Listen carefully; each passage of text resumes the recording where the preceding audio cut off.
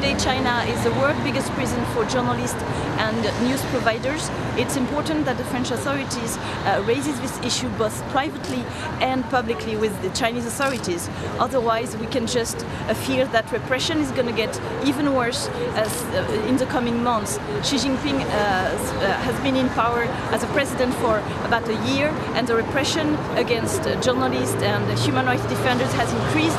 Censorship has increased, especially regarding the issue of corruption that many media outlets have denounced.